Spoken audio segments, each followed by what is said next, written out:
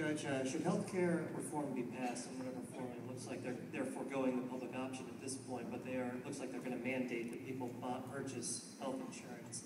Do you see any legal way to repeal this act? I mean, I've never heard of anybody being legally forced. Well, when you say repeal, you mean challenge before a court, or get a subsequent Congress to? Challenge in a court. There's an article in today's Wall Street Journal written by two friends of mine arguing that the requirement for purchase is unconstitutional.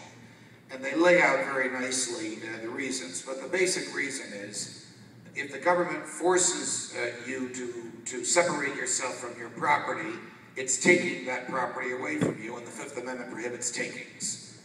So, of course the government forcing you to buy something is unconstitutional. Now people will say, well, what about car insurance? Car insurance is compelled by the states, not by the federal government.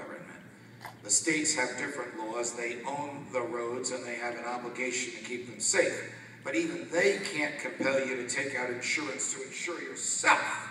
They can compel you to take out insurance so that if you hurt someone else, there's a pool for that other person to be made whole, to the extent that money can make the human body whole.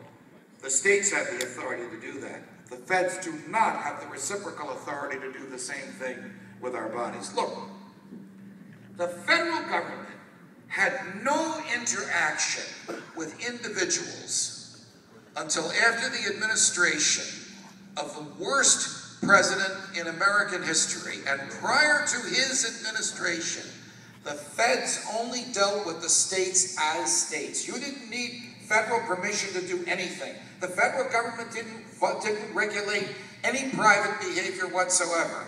But after that monster Abraham Lincoln slaughtered 700,000 Americans, the federal government started telling people what to do. We even enacted an income tax, which was declared unconstitutional after he was dead.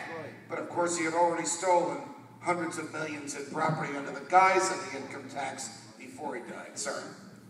We in New York State, and it's too loud, I can't hear you. Step back. We in New York State, through primary challenge, have taken the second paragraph of the Declaration of Independence to heart, and we are presenting across the state Project 2010, which is the abolishment and replacement of New York State government through referendum citizen vote.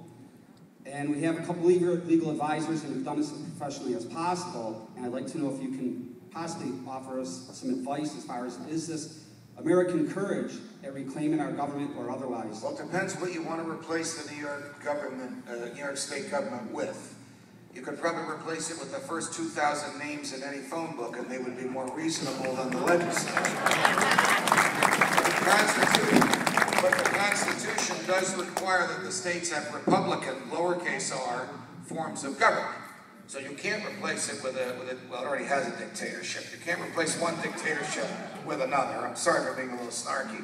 You would have to replace it with a form of government acceptable to the Constitution, which means the people electing representatives and there being three branches of government, executive, legislative, and judicial.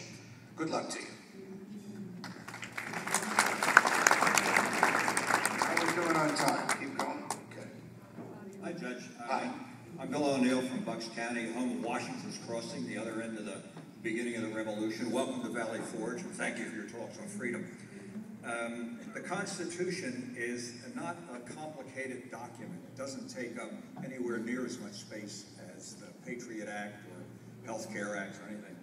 Why not mandate that the entire Constitution be read and kept in context before any phrase is taken out and used as a guideline for some crazy legislation? You know, I had someone on Freedom Watch the other day whose name is escaping me, but who is the head of an organization which is promoting legislation that would require that members of Congress read statutes and read the Constitution and identify where in the Constitution the Congress gets the authority to enact the statute and certify under oath that they have done so.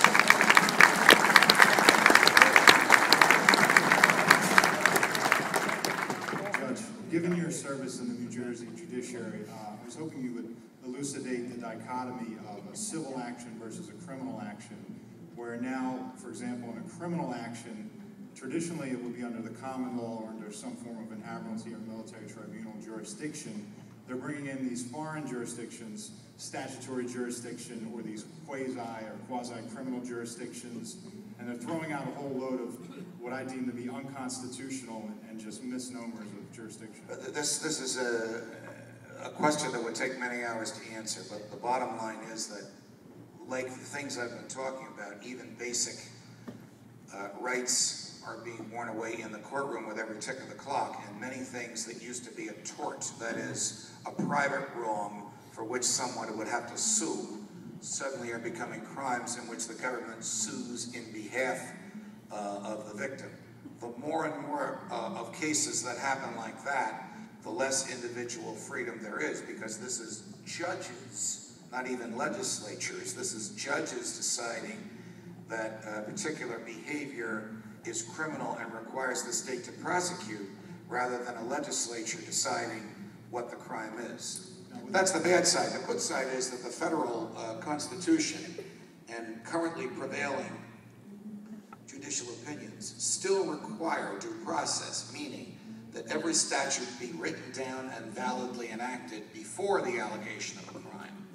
So, for example, if the government wanted to make it a crime to join the Campaign for Freedom, they couldn't make that crime retroactive. They would have to give you notice of your behavior before you do it. So that's a backstop on judges writing criminal statutes retroactively. So what you said there, to adhere to the elements of corpus delicti. I can't take a second question. There are too many good folks. I'll talk to you. Thank you. Judge, I just wanted to make a comment about health care reform. I feel our family took responsibility about 10 years ago. We have been spending about $2,000 a year just on high-quality supplements, and it has made a huge difference in my children and my husband and myself. I just wanted to make people aware that one of the Republican congressmen in Indiana has put forth a bill to the House, I believe, allowing for tax deductions for people who spend money on their own dietary supplements, and that's taking personal responsibility.